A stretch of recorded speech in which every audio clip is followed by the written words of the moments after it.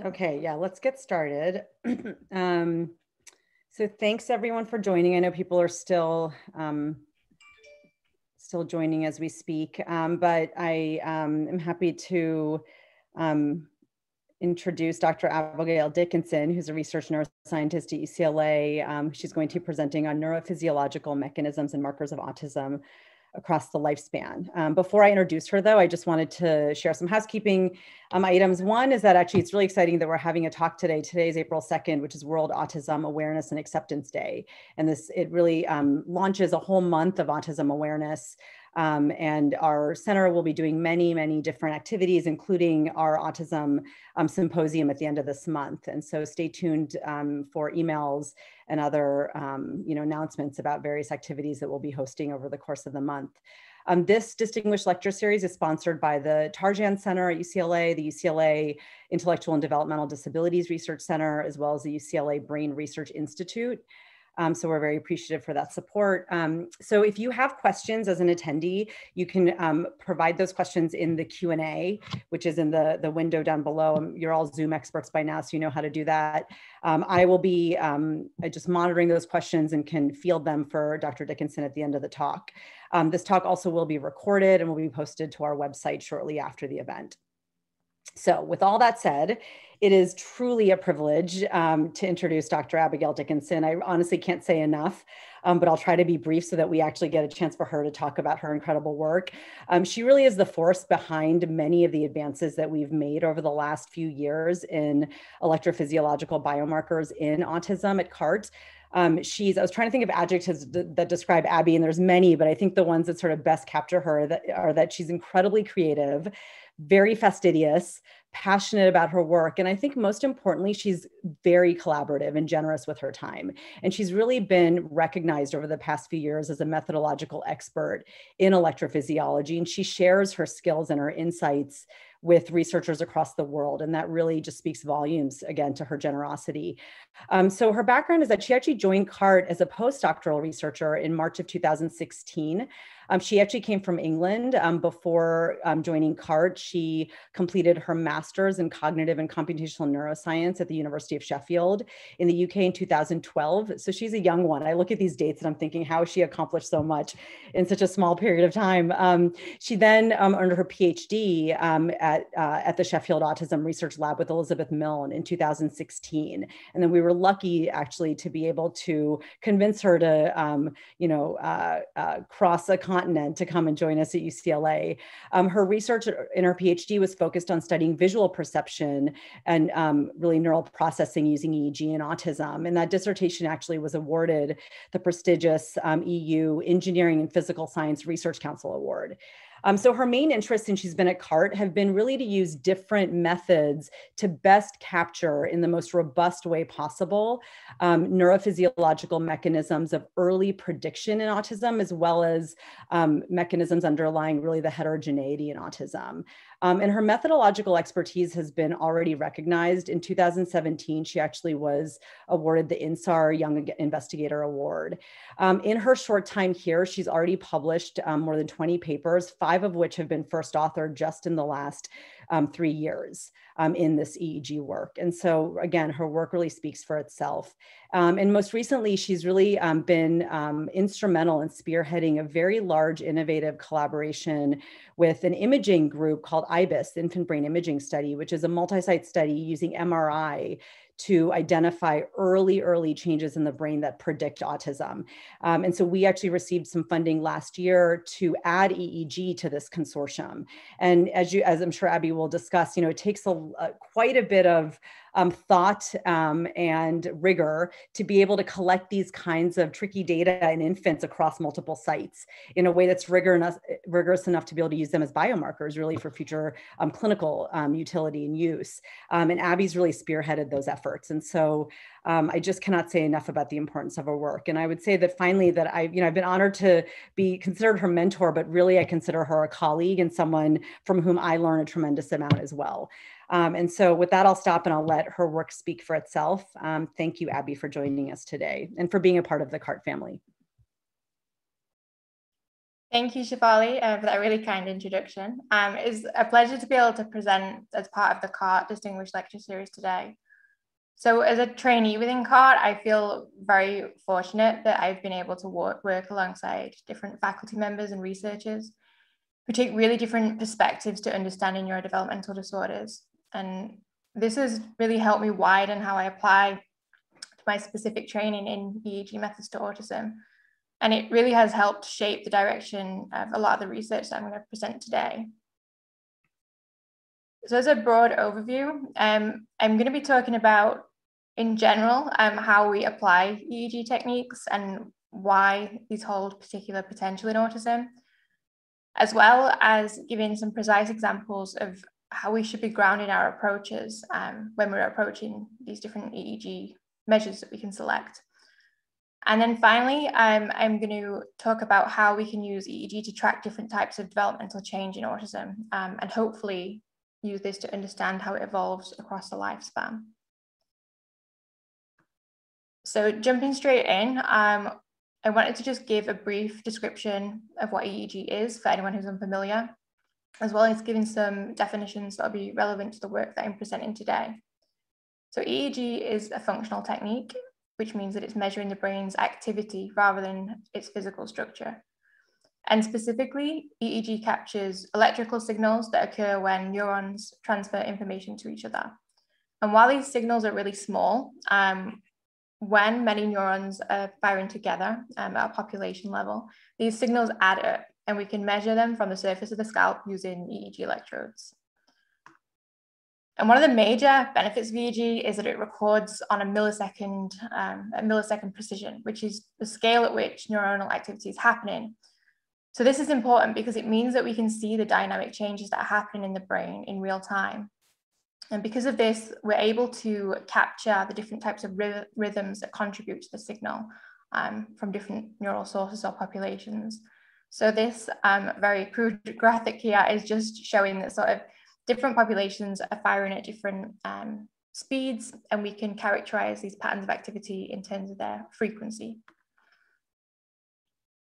And as well as sort of looking at the frequency content, we can then start to figure out how much power is contributed by oscillations at each of those frequencies. So when we talk about sort of like gamma power, this means these like higher frequency oscillations, and we can categorize them right down to delta, which is really slow oscillations. And the color here just maps onto sort of how each of these frequencies maps onto the signal across the entire spectrum. And capturing this population activity, it's not just convenient that we can capture it at this level, it's really important because these rhythms shape how we experience and interact with our world. So for instance, we need higher frequency oscillations, so oscillations that would be considered the beta or gamma range, to be able to support learning and attention. Whereas when we're asleep and we need to sort of go through different stages of healing sleep, we cycle through these lower frequency oscillations, so things like delta and slow theta. And a really oversimplified view, like rule of thumb, would be that the faster the activity, the harder your brain's working. And two of the specific rhythms I'm going to talk about today are alpha and gamma, just to point those two out. And another thing I just wanted to go over is the fact that our brain's ability to generate and sustain these rhythms isn't something that just happens automatically.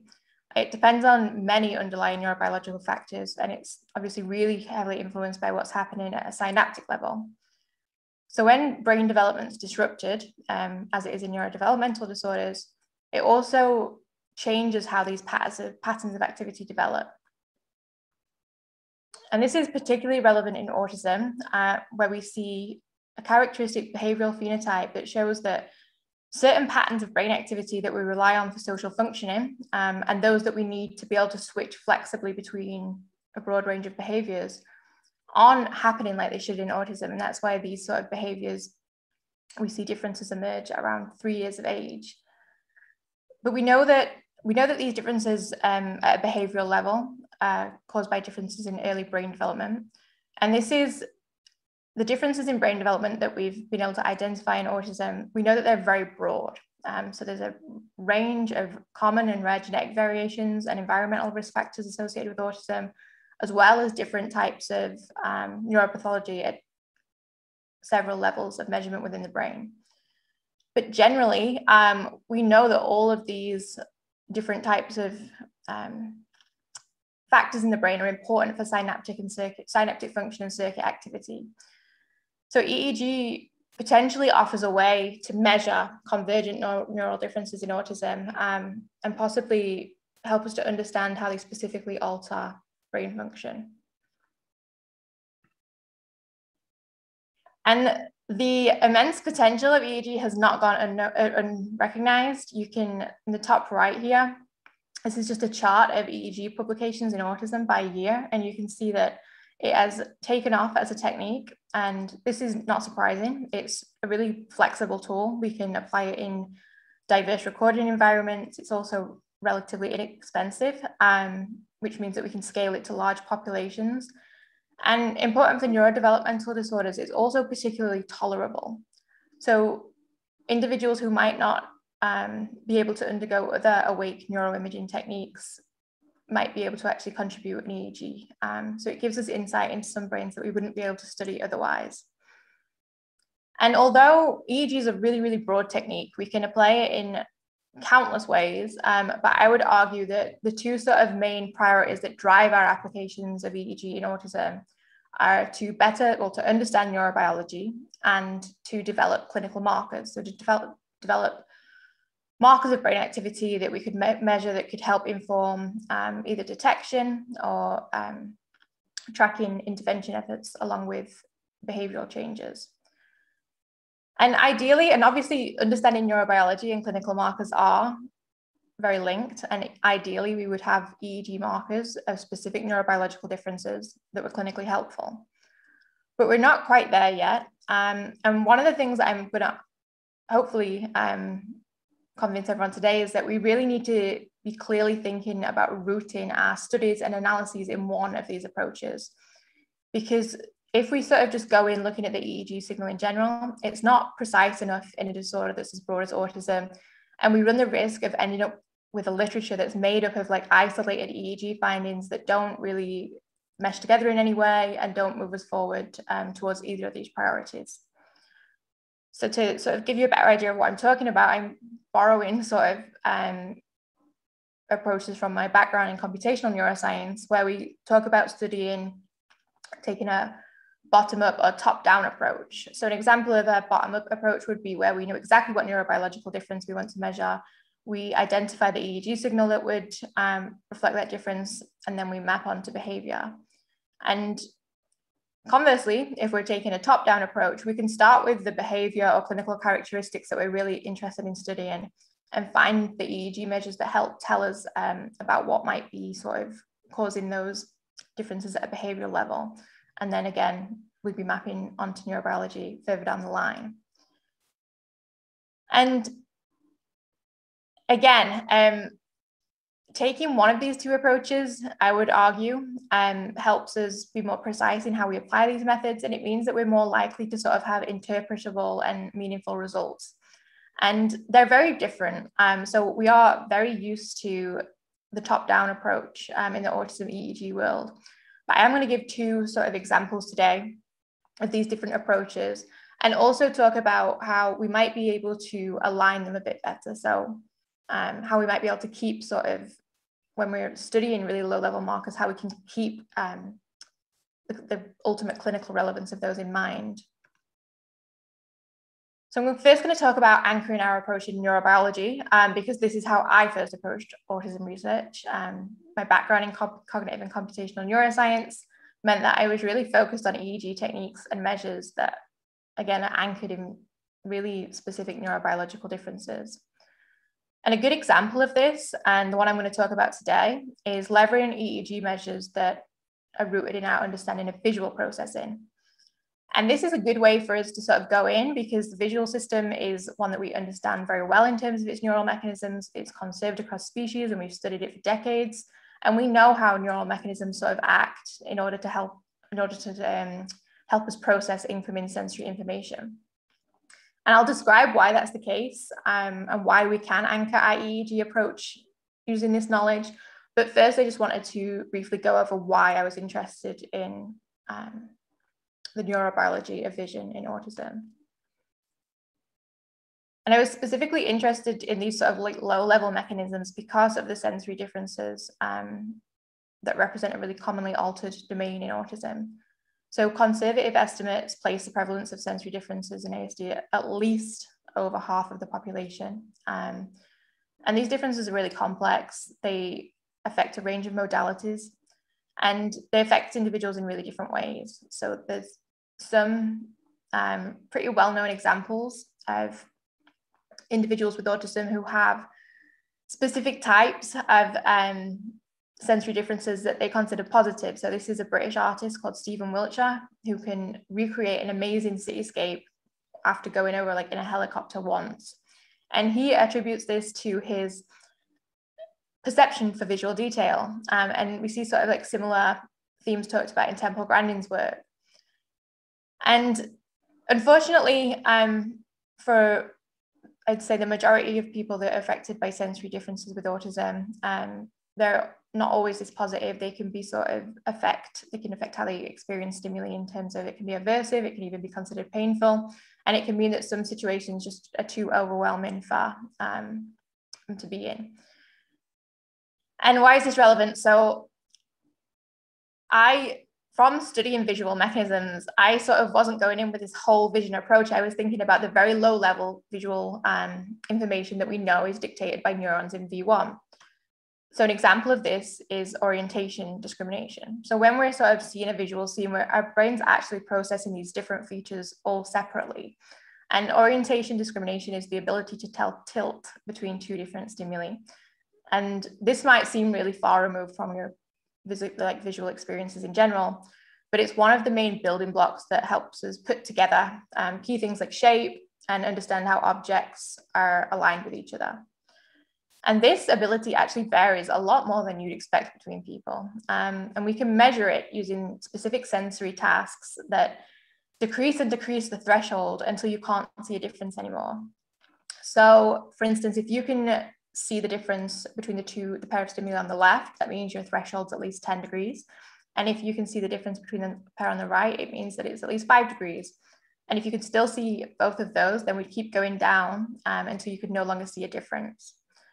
And I'm really bad at this. So it was really sort of astounding for me to realize I was getting less information about the world than other people. And it sort of made me think about what I might be missing. But it also made me think about, it also made me think about how this might contribute to some of the sensory differences in autism, because it's not sort of unsurprising that while some people might sort of benefit from more visual information, we could see how that could become overwhelming. So it could sort of be one mechanism that contributed to these disparate sensory experiences that we see across the autism spectrum. I'm really briefly going to go into how we can use our understanding of these mechanisms to really precisely guide our EEG approach. And that's because not only can we study sort of perceptual thresholds directly, but we can measure them by going in and looking at neural oscillations. And this slide's a lot, but all you need to really take from it is that our orientation abilities depend on lateral inhibition in V1. And the timing on which these occur means that they manifest as high frequency brain activity in the gamma range. And we can sort of then interpret how differences in gamma speed map back onto these mechanisms. So it's quite a sort of like a lot of information going into sort of one measure. But this is the approach that I took to studying a group of adults with autism.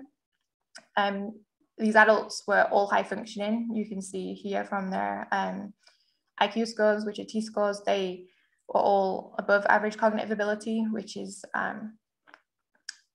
not a super representative portion of the autism spectrum, but crucially, they could sort of do these tasks where we could measure these really low level responses. So we could see exactly what sort of amount of tilt each participant stopped seeing a different at. And then we could also measure peak gamma frequency in autism to represent these like visual oscillations. And I just wanted to quickly show you what these look like, because I'm not sort of going in and talking about we're going precisely for a signal that we think's there but we can't see.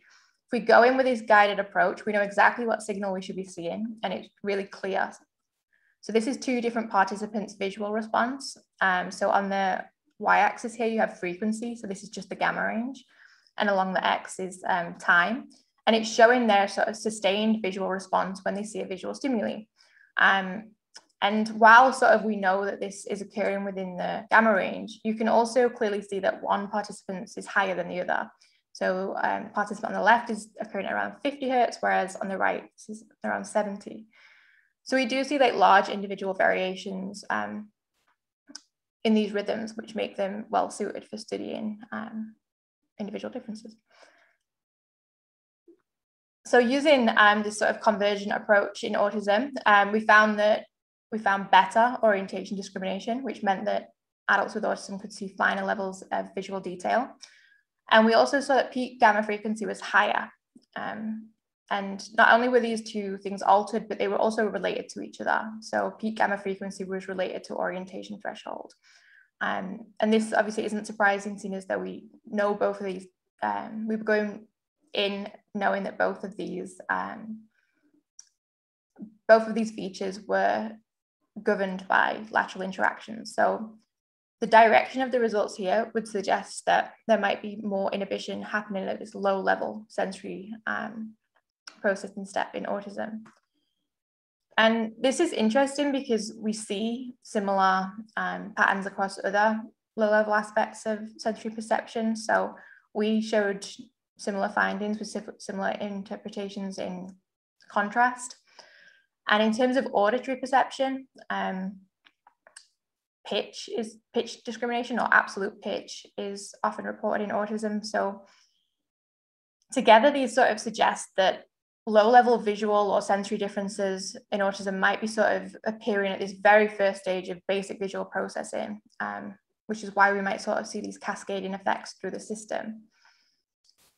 And what I really wanted to approach, show with this approach is that if we're thinking about neurobiological differences in a very specific way, we have to go in with a specific, knowing exactly sort of which way an EEG feature would move to know if it was more or less inhibition. And that's pretty rare. So this is just an example I wanted to give. And it also, when I was collecting this data, I spent a lot of time with the adults with autism, and as they were high functioning, they could also verbalize their sensory experiences to me. And I started to think about what value the EEG might have for participants who couldn't verbalize. So if these gamma measures could help us look at low-level sensory differences in a wider portion of the autism spectrum. And to do this, I was really excited to join CART, and specifically Shefali's lab, as her group was studying populations with cognitive ranges that were more representative of the autism population, which is pretty rare in autism. But while I showed up ready and eager to apply these measures, I quickly realized that this wasn't going to happen. I should have really anticipated that data from adults who were very high functioning was going to look very different from children with a vast range of developmental abilities. And this is specifically a problem in terms of gamma, because if we think about EEG as in it's helping us listen into the brain's activity, gamma is a really quiet signal. So we need long recordings. They need to be like free of any other noise, and then we can start to see that gamma signal emerge. Whereas in developmental populations, we can't always give instructions like sit still. It's just a feat to be able to collect that data in itself. So when we do get the data, we're working with some constraints, and those specific constraints are that the recordings are often task-free, so they're resting, and a lot shorter. And they could have varying levels of noise, and we have to sort of work around this if we want to get insight into this, this population that we need to know what's happening. And this, while you could go in, EEG is a quantitative measure, I could have gone in and measured gamma, I would have got a number. I didn't feel like this was like a meaningful approach. So at this point, I had to very quickly switch from what I've been training in for a few years and start thinking from a more top-down perspective. And the specific data set that I was really interested in and had access to was a set of rest and EEG data that was collected from minimally verbal children as part of a larger study collected by Charlotte DeStefano. And it was really valuable EEG from populations just aren't represented in the EEG literature. And I became really fixated on that. I was going to find measures that would help us understand, hopefully, the behavioral variability in this population. And obviously rooting that in cognitive changes makes sense, given that that was sort of the main thing that varied across this particular sample.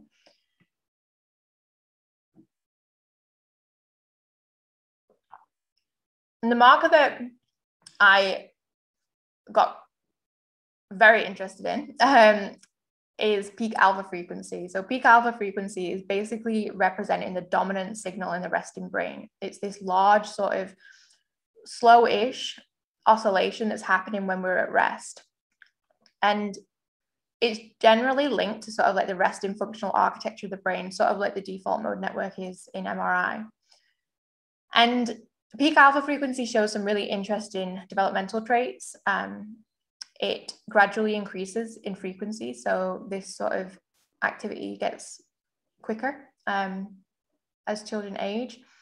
And then it reaches a stable peak in adulthood or late adolescence. And at this point, individual variations in peak alpha map onto different types of task-specific cognitive function and also more general cognitive function. So going from the general population literature and literature in other populations with specific types of cognitive disorders, like neurodegenerative conditions, I thought this might be a good way for us to understand the neural differences that might contribute to the different cognitive trajectories that were present in this particular sample. So you can see here, just from looking at the bottom two rows of this table, that when I said that the cognitive variation was large, it really was. It just ranged the whole spectrum. And after like getting used to working with data that looked a lot different from what I was used to, I started developing ways that we could adapt our EEG processing pipelines to maximize signal quality. So most EEG pipelines are like built for adult data or like BCI interfaces that mean that like they're working with a clean signal. But we can start to adapt these and really sort of pull out the meaningful signals from from more developmental data. And you can see here, this is examples of the peak alpha frequency. So while we were sort of working within constraints, we were still getting a clear neural signal, still getting, knowing that what we're measuring is a marker. And using this approach, we wanted to know if peak alpha frequency was lower in autism or altered in general, and if it showed the typical increase that we'd expect to see with age. And we found that in general, it was lower at a group level, but the individual differences, the interesting findings came out, we're looking at the individual differences in that while typically developing children show this increase in peak alpha frequency with age, so you can see in this middle plot, they're just showing like a really clear increase in oscillatory speed. This wasn't happening in the children with autism. Whereas when we looked at cognitive function, we did see relationships between peak alpha frequency and cognitive function in autism. And what this sort of really highlighted to me is everything that we know about EEG and how it's been like studied for the last 100 years is really rooted in typical development. Everything we know is sort of how the brain should develop and how it should look. And so when chronological age and cognitive development are really tightly linked, like they are in typical development, we don't sort of see these interesting, we can't pull apart these interesting differences. But when we have this group of children with autism whose cognitive age is not necessarily increasing as they increase in age, we can see that peak alpha frequency is associated with cognitive function. So what this sort of suggests is that peak alpha frequency is measuring some sort of underlying neural marker that's important for cognitive function. And based on sort of previous literature, this would support that it is these large scale brain networks that are important for cognitive development and cognitive function. But as I sort of said, the main thing that we were going in for with this study was how can this be used clinically? And the nice thing is that this marker is really robust. And we know this because a couple of years after we published our findings, a much larger, a research group at the Children's Hospital of Philadelphia replicate the findings almost exactly in a much larger sample. And they also measured alpha oscillations in a completely different way to us. They used MEG instead of EEG.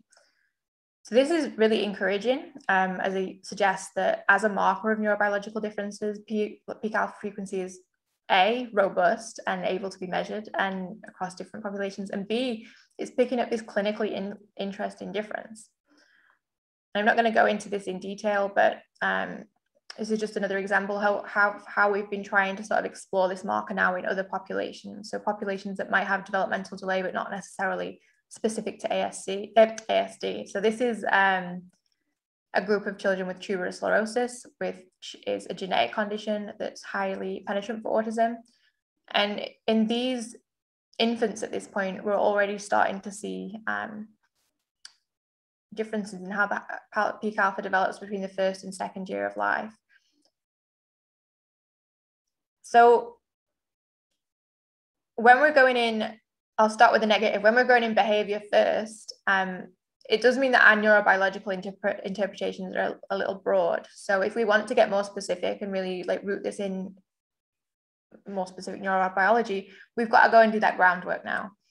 So one way we've started to do this is by looking at other network characteristics that co-vary with peak alpha frequency. So this is just an example of some functional connectivity data from the same collected with EEG in the same population as we see the peak alpha differences. So this also sort of suggests that these large scale networks just aren't developing properly or aren't developing as they should over this population. But when we have this specificity in terms of behavior, it means that it opens up a whole sort of world of applications for applying this behaviorally and helping it to understand and characterize what's happening in different scenarios. And one of the things that we're really interested in is examining if peak alpha frequency can pick up important differences that might either like predict how a child develops during intervention or track the gains that they do make. So this is part of our Autism Center of Excellence project, which is carried out by the CAS lab, and we collaborated with them to record EEG in those infants. So it's going to give us this really cool way to see if we see brain dynamics that vary with cognitive change. So going over these sort of two approaches together, I hope that it's sort of shown that they do inherently sometimes require like very specific approaches, and we can't always approach them both at the same time in the same population. But if we're thinking about both of these approaches when we're doing this work, it might help us align these sort of perspectives and work towards integration. And it also means that we are avoiding relying on the tool first, which I think is a trap that is important that we don't fall into. So if we go in and we just sort of measure any EEG differences without thinking about behavior or neurobiology, it means we're at risk of amassing an EEG literature that's just made up of isolated EEG differences that we don't know why they're happening, and that don't really help move us towards clinical or scientific sort of progress. And related to this and thinking about how we need to like richly characterize specific markers rather than going and look at everything that we possibly could, the second thing I wanted to talk about today is understanding developmental change. So as a diverse and evolving disorder, we can't expect brain differences that we measure at one point in time to give us the full picture of an individual's developmental trajectory.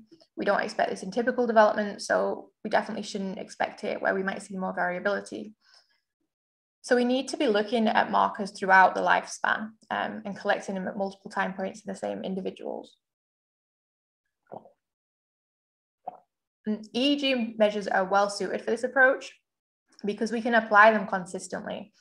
If we're using resting EEG, so we're not relying on a task, we can collect EEG the same in a baby as we can in an adult. We see the same sort of neural dynamics, and it can help us understand sort of the background functional architecture of the brain and how it's evolving, sort of separately from any contextual behavioral differences that might affect sort of when we look at this broad span of ages. And the other thing that I wanted to sort of, well, the thing that I wanted to really point out is that being able to characterize like normative EEG change is already really like, there's not that many people doing it. So going in with these approaches means that we're thinking about ASD as a developmental disorder and then trying to like disentangle that variability from a background of like the normal dynamics that we expect to change just through sort of normal brain dynamics. Like I said, these patterns change constantly, and we need to make sure that we're measuring things that are sort of not state dependent. The first specific example I'm going to give of looking at EEG changes to study development is infancy. And EEG is a particularly crucial tool during this period because we know that, like I said at the start of the talk, we know that there are very early differences in brain development. And because we don't start to see like behavioral differences emerge until around 2 or 3 years of age, EEG could offer us an opportunity to identify neural disruptions earlier, hopefully get infants or toddlers into intervention quicker, because we know that this is like this is the period where behavioral interventions could be maximally effective. And one way we've been doing this within CART is through our prospective studies of infants who have increased risk for autism due to having an older sibling who has a diagnosis. And this is a valuable population because we can identify these infants from birth so that we can follow their brain development from right from the start of life over the first year. And I actually haven't got it on here, but we collect MRI at 6 weeks of age. So we really are getting these sort of like early, very, very early insight into these populations.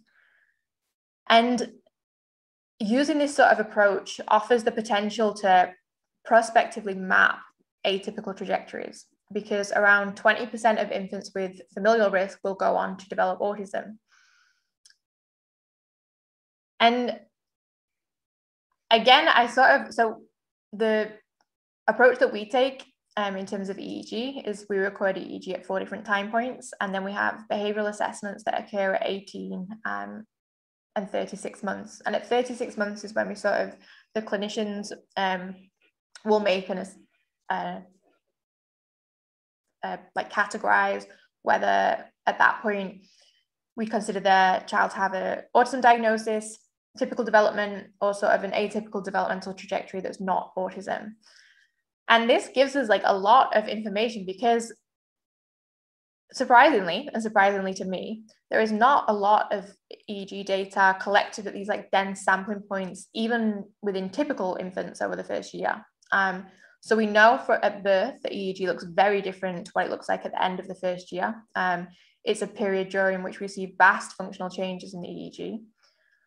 And so we're getting the chance to sort of characterize how this activity actually develops during typical development, and then look at if we can identify any differences in sort of how this manifests. And a lot of this has been looking at the signal and like trying to figure out how we can characterize these really key developmental changes that we're seeing happen, but we want to be able to capture objectively. So I'll just give you a really quick example of this. It's how we're trying to assess how like the spectral pattern reorganizes over the first year. So in the top left corner here is EEG at 3 months. And when you sort of saw before in the slides, the adult EEG or the child EEG, where we had a peak in the alpha range, this just isn't present in the first few months of life. And it instead emerges. And And we basically see this sort of sequence of events where high frequency activity starts to sort of become more dominant, and these really low frequency activities start to decrease. And this means that it's this sort of like chain of events, and this is basically like switch that causes the alpha peak to emerge. And you can see that clearly at 9 and 12 months, that we're starting to see an alpha peak that's very separate to this theta peak. And this is interesting in itself, because a lot of people in the literature sort of thought the theta peak just shifted across and became the alpha peak. So data like this helps show that that's not the case. These are separate rhythms that are sort of replacing each other. And obviously, when we're looking at typical development, we also want to know what's happening in atypical development. And this is still work that's in progress, but I was just going to show you what these spectral patterns look like in autism, because it's actually pretty surprising. So the solid lines now are the infants who went on to sort of receive an autism diagnosis. And you can see that they're showing the same sequence of developmental changes, but they're actually occurring a little bit earlier. At a faster pace. So we already see sort of some emerging evidence of the peak alpha at 6 months. You can see from the sort of standard deviations that some infants are already showing a peak at this point. And then we see a really clear and dominant alpha peak, even at a group level by 12 months. And I should have mentioned, sorry, that the ASD group here is 13 infants, and the typical group is 50 infants. So is still descriptive at this point, but we can sort of look at how this manifests in terms of the peak alpha frequency. And what we see is basically, like it looks in the sort of group level data, that the peaks emerging earlier. We're sure it's seeing a clear peak in autism much sooner than we are in the typically developing infants. And by 12 months, this alpha frequency is also higher. So this is really interesting, given that I had sort of been looking at how peak alpha frequency was delayed or lower after about 2 years of age in autism. And it suggests, this really bad figure, suggests that we might see some sort of crossover that's happening sort of maybe in the second year of life, where maybe, although we sort of would always think of being ahead of the curve in terms of maturation, we normally think of that as being okay. In the case of developmental rhythms, the timing of them and the sequence is so important that this early sort of maturation might end up being pathological. And we need to understand more about what the network characteristics look alongside that. And obviously the nice thing is that we have MRI and EEG data from a lot of these infants. So our plan is to go in and see if we see sort of like similar changes in functional and structural networks measured using MRI. And we're specifically, this will be part of the ACE as well. We can do that in the ACE, but we also have the potential to do it through our collaboration with IBIS that Shivali mentioned. And this is interesting because IBIS actually a few years ago found like a similar pattern of events happening in terms of white matter maturation. So that we'd see sort of like increased white matter in the first year of life, and then this pattern would switch to be sort of like an under white matter, like a not as robust patterns of myelination. And we're really interested in how this maps onto peak alpha frequency, because we know from sort of a lot of the clinical literature that white matter deterioration has been linked to peak alpha frequency. And it might suggest that, as well as sort of capturing the development of functional networks, we might be sort of, because they're so large scale, we might also be capturing like the dynamics of how these distributed brain areas start to connect to each other physically. And that's just one example. I thought that I would, if I told you about all the stuff we were doing in infants, I would definitely go over time. So I had to pick one, and that's the newest and most exciting new finding we have at the moment. And I'm also really interested, now that I've been sort of so entrenched in development, in what happens at the opposite end of the lifespan, so in later adulthood. And I've becoming more and more interested in this through seeing the parallels between developmental processes and aging processes. And we understand that they're like really, really tightly linked. And in line with that, as well as increasing during childhood and being stable during adulthood, we know that peak alpha frequency declines in later life. It's one of the main neurophysiological changes reported in aging. We know that brain activity gradually becomes slower.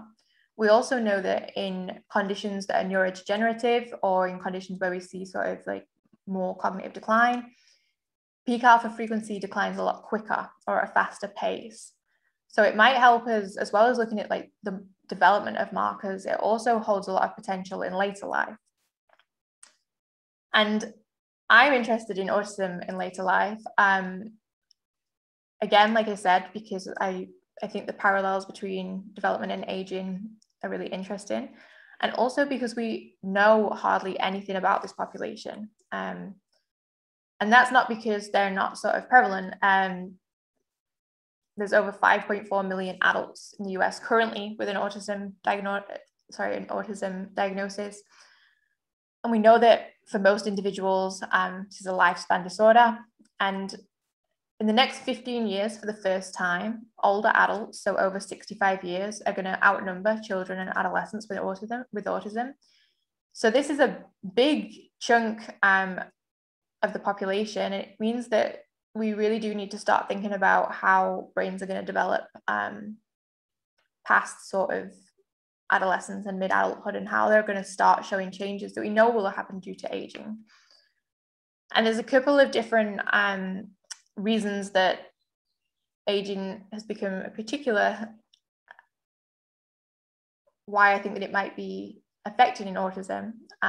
One of those is because more and more studies are showing in the general population, that social isolation and loneliness are some of the biggest predictors of adverse outcomes as we age.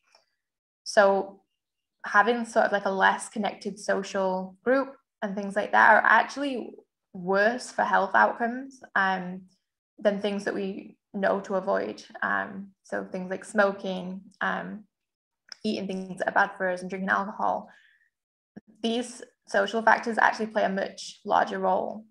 And that means that not only are they sort of like the largest of the environmental factors, but that means that they are some of the largest contributors, because our environment in general contributes about 70% of our variation as we age. So genetic factors account for 30, but the environment really is sort of contributing to the bulk. And in the general population, I've really noticed a large public health initiative all around the world to try and make sure that loneliness and social isolation don't affect the general population and don't cause functional declines. So a few years ago, England actually appointed a minister for loneliness because they recognized this as such a big public health concern. And if we're thinking about autism and thinking about sort of the lifelong altered social experience that sort of like accumulates over life, we really need to know what effect this is having. And if there are ways that we could maybe increase resilience or use alternate measures of like reducing loneliness and isolation. So we see lots of these in the general population. So I feel like we can definitely start adapting them to autism. The second reason that I've become interested is that we see sort of biological and neurobiological evidence emerging that suggests that aging is going to be a particular concern. So along with sort of like higher levels of mortality and age-related diseases, we also see higher rates of cognitive decline and neurodegenerative conditions. And we've just started to see the first few fMRI studies that show accelerated signs of physical and functional brain aging.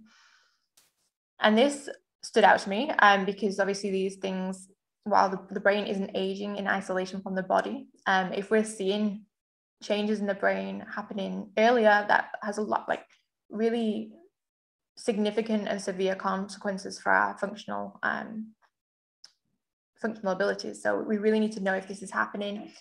And I was interested in what we could see using neurophysiology. So using the peak alpha frequency signal that I'd applied now to characterize different stages of the lifespan. I wanted to see how it played out in adulthood. And to do this and to get a big enough, sort of broad enough age range, I had to go to ENDA and get the EEG data that I could get. And fortunately, by pooling a couple of different studies, I was able to get a pretty big sample and measure peak alpha frequency. And we can see that in the group of adults with autism, who are in red here on the left, peak alpha frequency is definitely like decreasing with age. We can see a clear difference between the younger and older adults, whereas really that's not there yet in the typically developing group, probably because while the age range went up to about 70, it was sort of mainly concentrated at this younger end. And also what was interesting is the sort of cross-sectional trajectories of peak alpha change. So we see this sort of steeper slope in autism that suggests that peak alpha frequency might be declining at a faster rate. And as I sort of said, we can't figure out everything using EEG. We need to be bringing in other techniques. And obviously with aging, we know that there's just so many things that are happening. We know that it's a biological process that affects cells throughout our body. And it would be helpful to know sort of how aging processes contribute to these differences versus whether sort of they might be more to do with the ASD phenotype itself. So to measure, I really want to measure sort of levels of biological aging in adults with autism. And biological aging basically means that you can take your cells, so we can get these from saliva, and use a very specifically developed algorithm to predict your age. And that tells you whether your age is like, say, if your predicted age comes back 3 years older, that would suggest that your cells are sort of like 3 years older than they should be, which suggests accelerated aging. So it's a pretty sort of scary measure, and it's shown to be really accurate in terms of functional outcomes and health outcomes and mortality outcomes. And it's also really interesting because it's not just measuring aging processes that sort of start when we think of old age. It measures how, it's really depressing, it measures how we start deteriorating straight away. So your aging can be accelerated from birth. So it gives us an opportunity to sort of maybe try and measure if there's differences in aging at a time when we could potentially try and modify some environmental risk factors to promote more successful aging. So this is a proposal that I actually submitted as part of a KO1 to NIMH, and I'm specifically hope to study these markers in a sample of adults who have been studied by Kathy Lord for the past 30 years. And they were originally recruited based on autism concerns. So they're a very sort of very rare population of adults with autism, because they do sort of represent these children that have then been followed, whereas sort of in normal autism research, unfortunately, those adults often like fall out of the system or we have no way to contact them. So this is such a rare and valuable opportunity to study a group of adults at a time when they're now entering their sort of third decade, and we might be able to see if there are individual variations that sort of contribute to how well they're aging. So one of the things that I'm really interested in is whether your level of social isolation or impairment might affect how your sort of biological and brain aging measures look. And this, I'm really excited to do this because, like I said, I'm very keen to integrate measures, and I'll be doing this with Kathy and with Dr. Judith Carroll and Dr. Dan Geschwind. So it'll give me this new, hopefully, training across epigenetics and genetics that mean that we can start putting these measures together and hopefully interpret more of the interpret our EEG measures in a broader genetic context. So I've talked about a lot today, and I'm just showing this picture again because I really do think that it's how we should be approaching EEG questions in autism. We're not going to have biomarkers straight away from the very first EEG study of a measure. We need to be incrementally studying these, characterizing them in specific populations, and looking if we can replicate, and then think about, okay, and what clinical context would this work in? And related to that, I think that if we're thinking about EEG as a tool that can measure functional changes that are constantly evolving,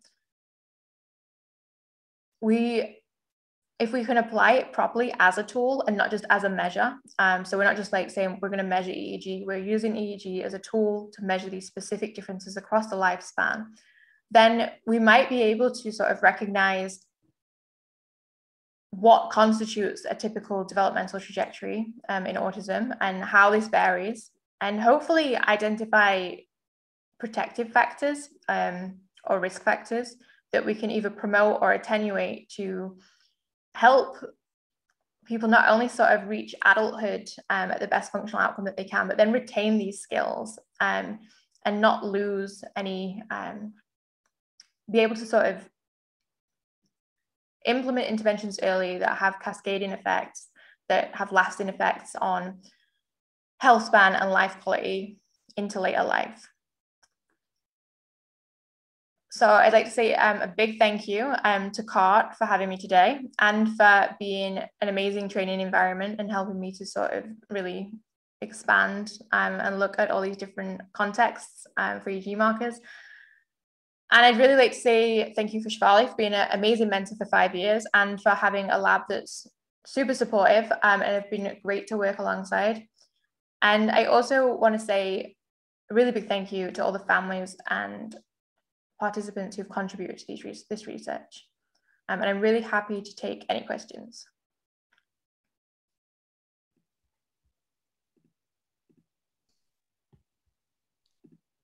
Thank you. Thank you, Abby. Oh, Dan, you want to go ahead? No, I beat you. I just wanted to thank you, but go ahead, Shefali. You're running the show. Sorry.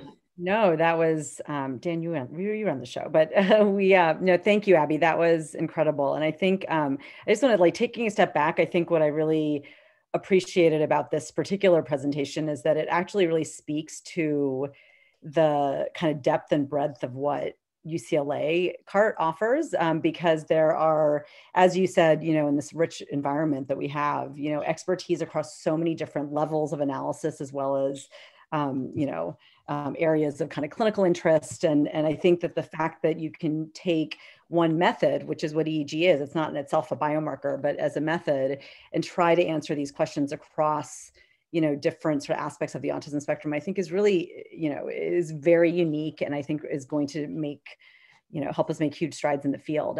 So I'll ask a quick question, and then I think there was one Q&A question that I'll ask, and then I'll hand it over to Dan. So, I think you bring up some really important points about, and I want to just emphasize the point about making sure that we're really thinking developmentally. And I think that, many of the studies in various sort of neuroimaging techniques, as well as other even behavioral methods, have sort of been vulnerable to this issue around, studying kids or adults cross-sectionally, and then trying to identify differences that might be meaningful, right? Where maybe, and as we're seeing in many of these early infancy studies, sort of the marker of atypicality is in the change.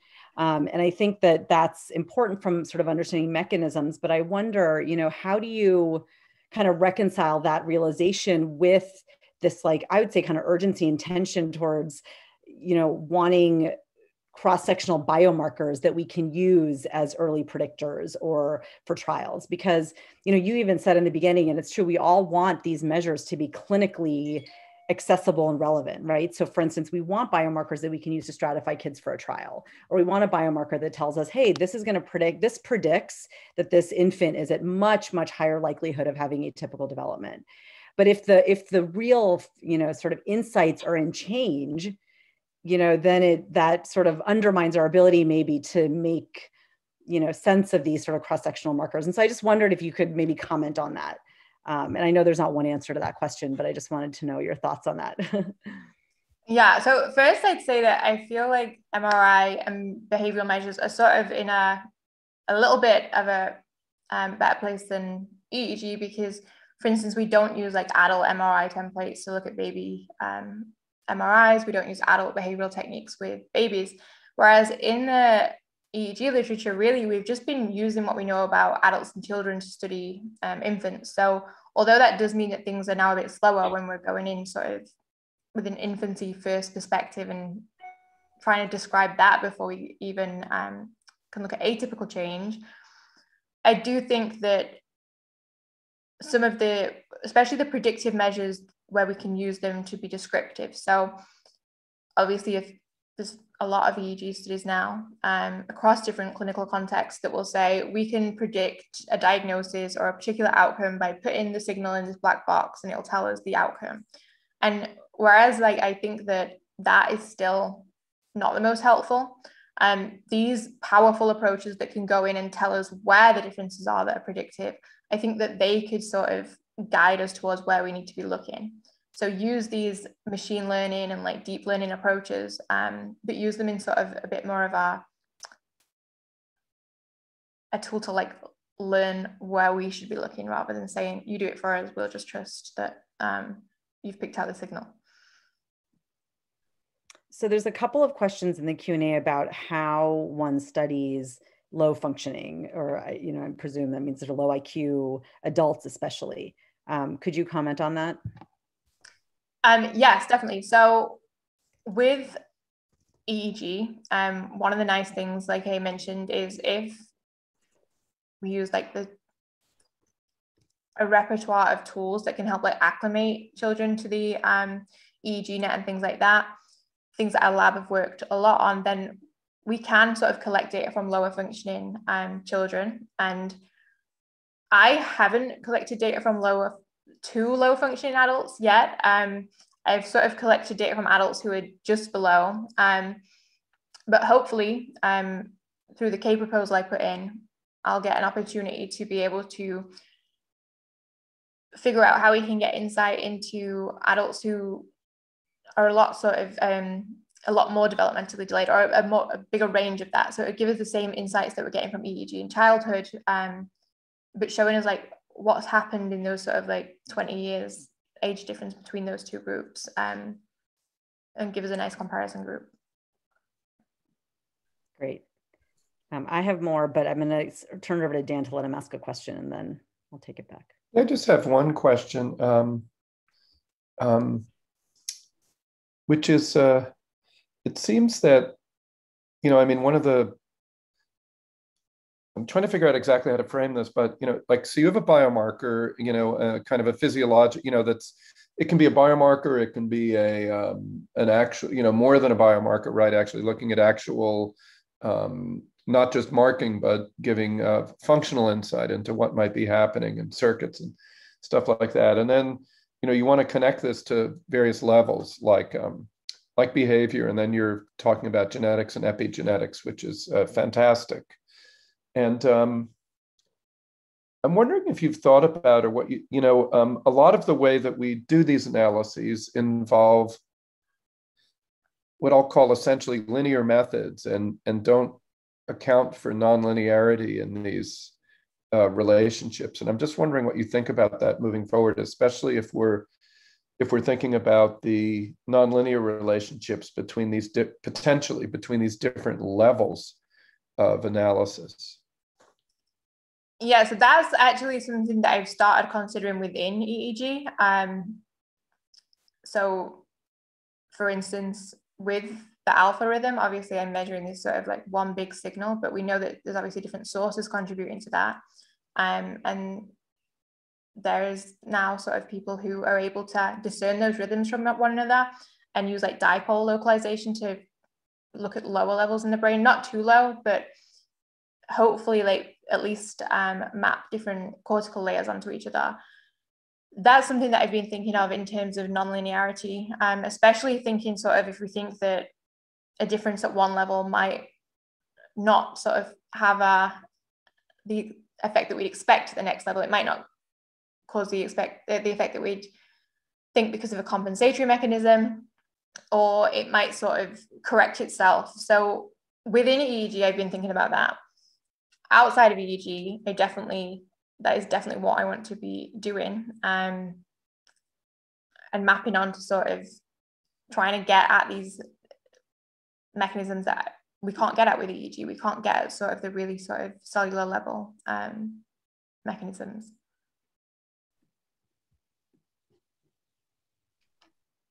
No, thank you. So, you know, another, so actually, let me ask a Q&A question, and I had another one. There was a question about, someone asked if you could elaborate on how environmental, protective, and risk factors could be studied later on. And I think, yeah, that question is, I think, clear enough, but. Later on, in terms of the lifespan, I think that we have like, that's probably the point at which we've seen the most characterization of environmental and risk factors. So it's mainly done by looking at health outcomes. So we'd look at sort of mortality risk or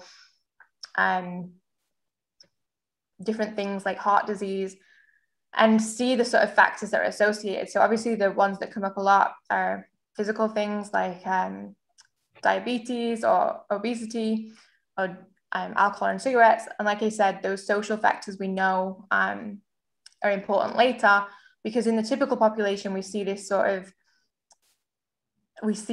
socialization fall off with age.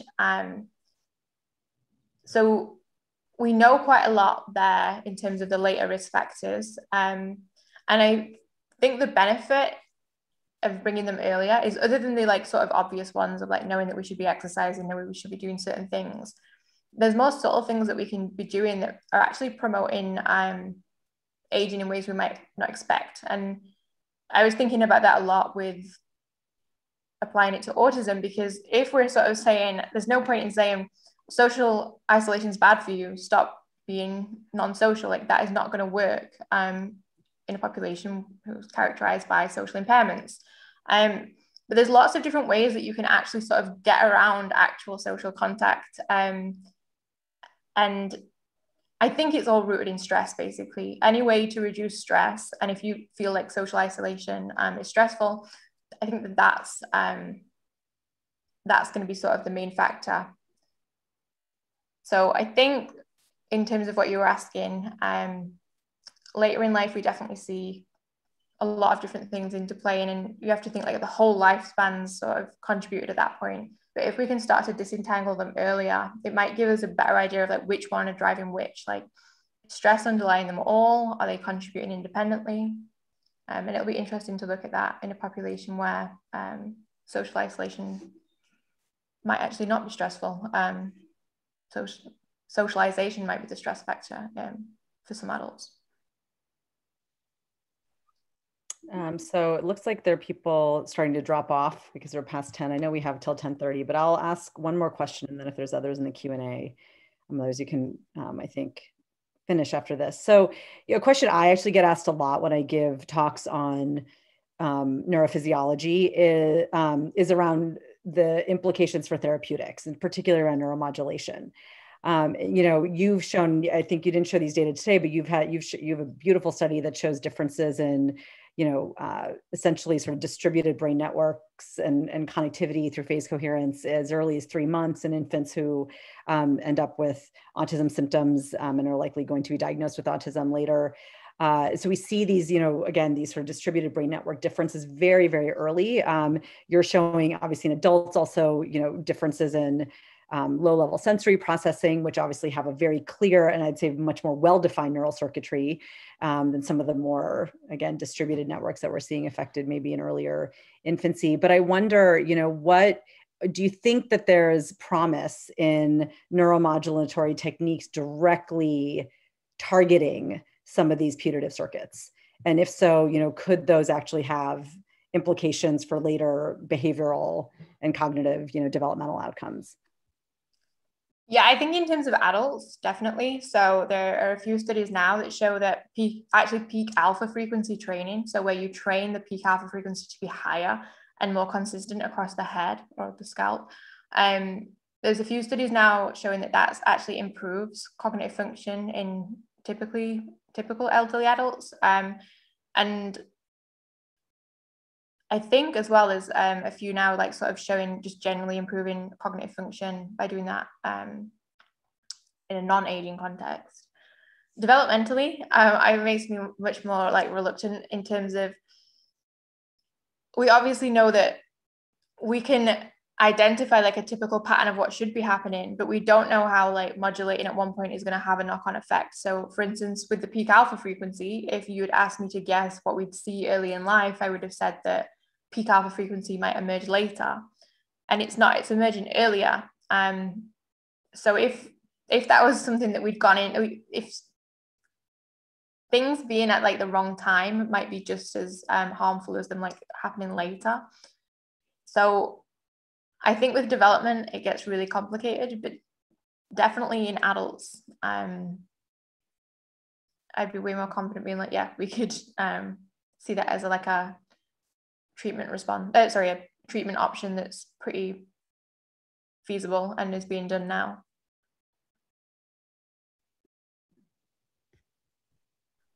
Okay, thank you. Yeah, I just wanted to make one more point, I guess, based on your, again, really inspired by your work. But I think that, one of the themes that keeps emerging, I think, in our field in general is this one of heterogeneity, and the fact that there's like developmental heterogeneity as well as clinical and etiological and everything else. But, we are constantly hampered by this issue of small, quote, non-representative samples. And I think that we're in the sort of EEG field, we're at this point where there's this realization that we cannot keep publishing one-off interesting mechanistic studies that are not only not replicated, but maybe don't, necessarily generalize in a way that could be applied down the road. And I think that, we're at a point, this inflection point, where I think we need these large consortium level efforts. And I think, what you did with ENDAR and pulling those data was heroic, honestly, because those data are difficult to query for quite a few reasons, meaning from an electrophysiological standpoint, but you did it. And I think about what, Dan started so many years ago with AGREE, which was,